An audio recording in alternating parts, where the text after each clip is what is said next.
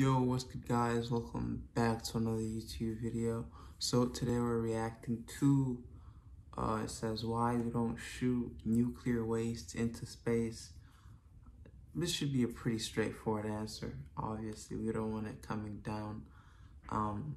So let's see what they have to say. And if you're new here, don't forget to like and subscribe and recommend me more videos to react to in the link in the description.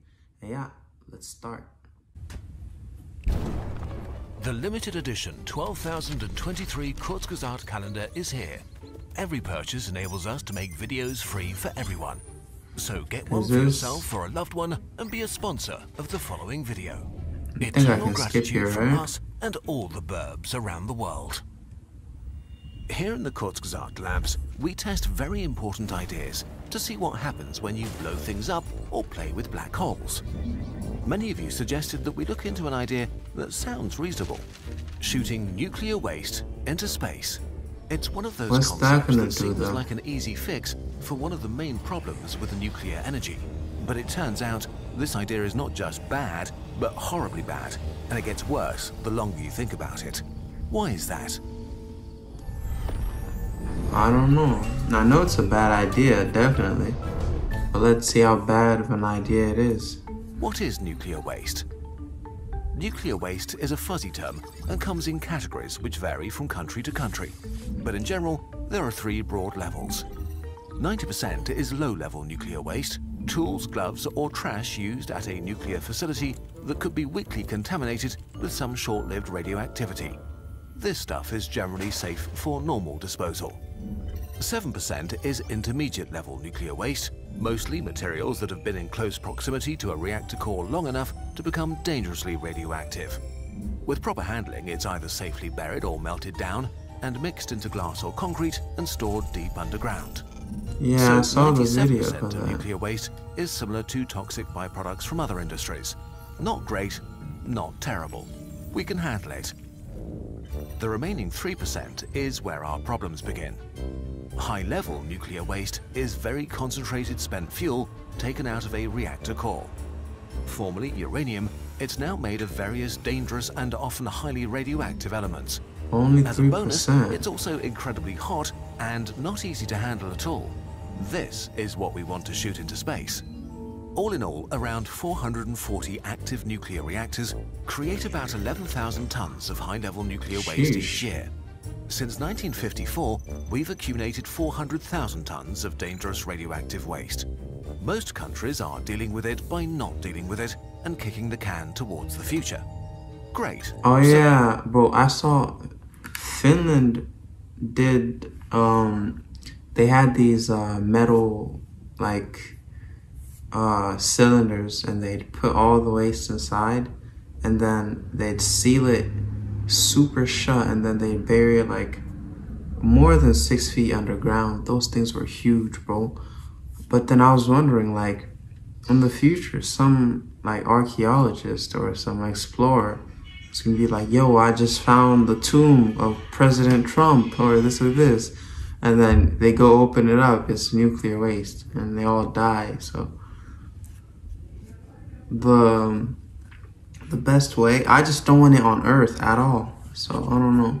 Burying it isn't really my favorite, but it works. So let's keep doing it.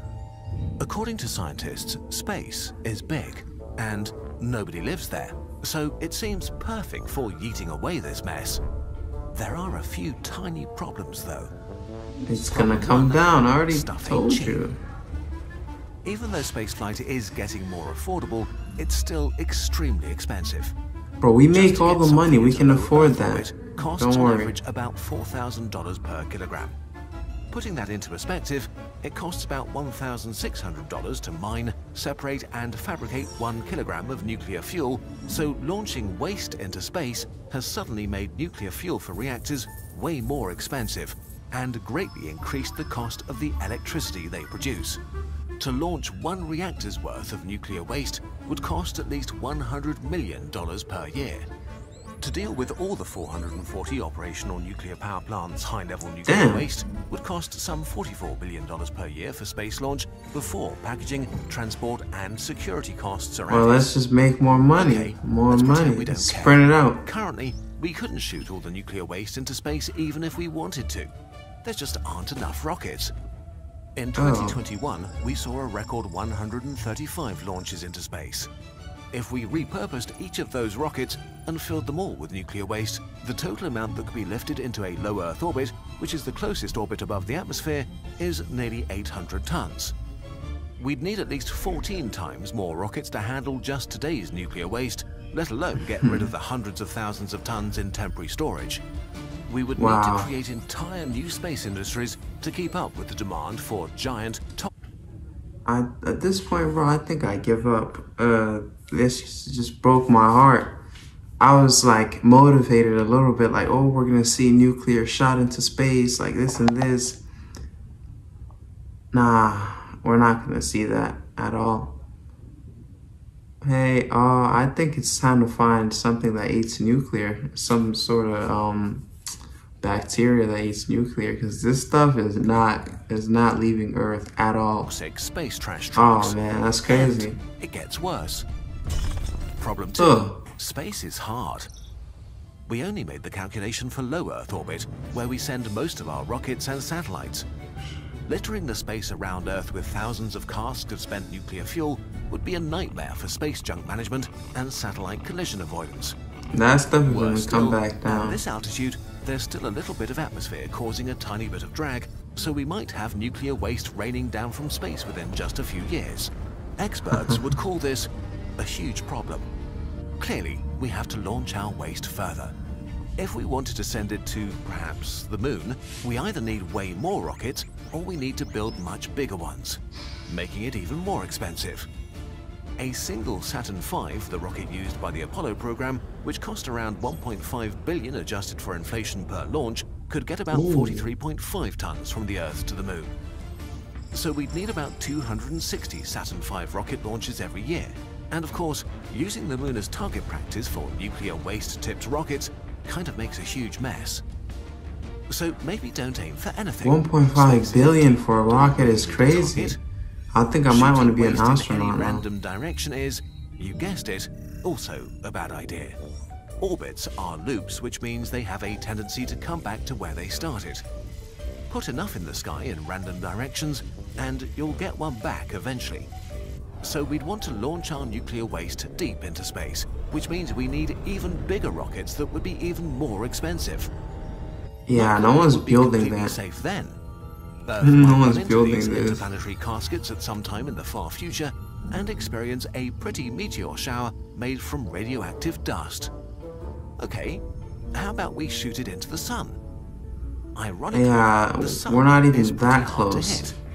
While the sun has very strong gravity, everything on Earth is moving with respect to the sun, including the rockets that we launch, meaning a rocket would have to cancel out all the orbital motion it has around the sun so it can stop orbiting and fall in. Because of this, it's actually easier to launch a rocket entirely out of the solar system than it is to launch it into the sun. But to do either of these things, we need even bigger rockets, probably the biggest we've ever built. No one will build these, though. That's the problem. Yeah. The thing is, it gets even worse. Problem 3, rockets go brrr. Rocket engineering has taken huge steps since the Apollo era. We've made I need Tesla rockets, bro. We've mostly Electricity. replaced the toxic, explosive cancer fuels of the past decades with much saner mixes of liquid oxygen and hydrogen or kerosene. The newest designs even land themselves so that they can be reused.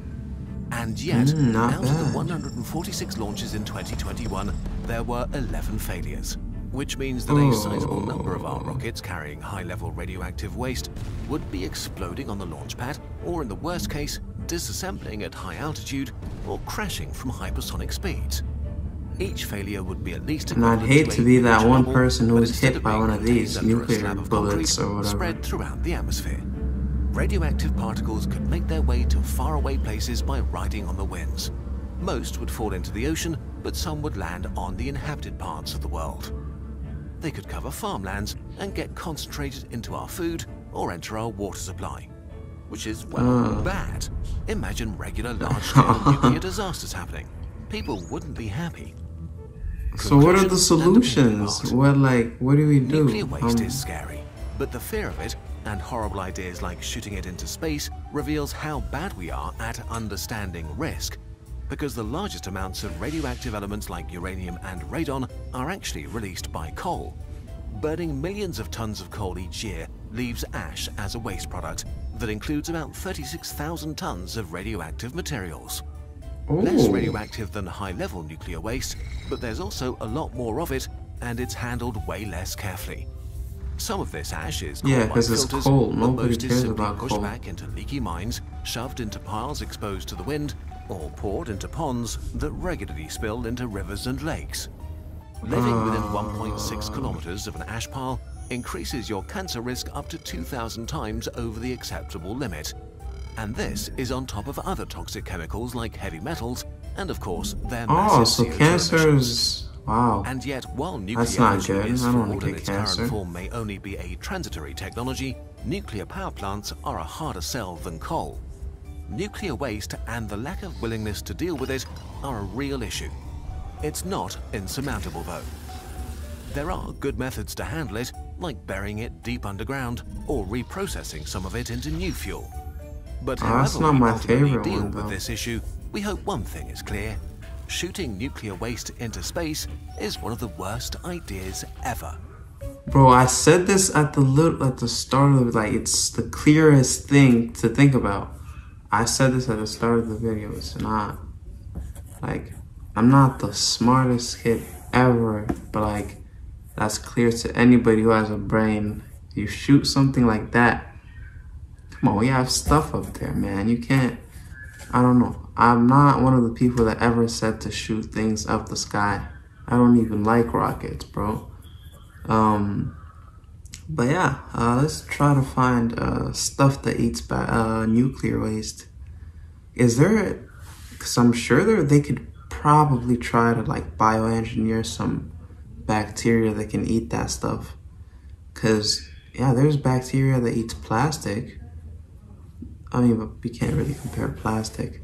But you get the idea. Researching this crazy thing, conducting all of these important tests, and of course, creating this video took us around 2,000 hours, which is insane for a 2,000? YouTube video. That and we is. couldn't do it without That's why it's so, you. If you that's why like it's what so you high just saw, quality. you can continue your science journey with one of our products. They're true pieces of Kurzgesagt you can take home and touch. And Oh, this guy right there looks like me. Alright, I think that's the end of the video. Yeah, I love these. I don't even know how to pronounce this. Kurzgesagt. I don't know how to pronounce it, man. I don't know where it came from. But yeah, you guys can clearly see nuclear waste is a no-no. Shooting it up is a bigger no-no-no. So come on, let's not be that dumb. But yeah, if you made it this far, thank you and have a nice day.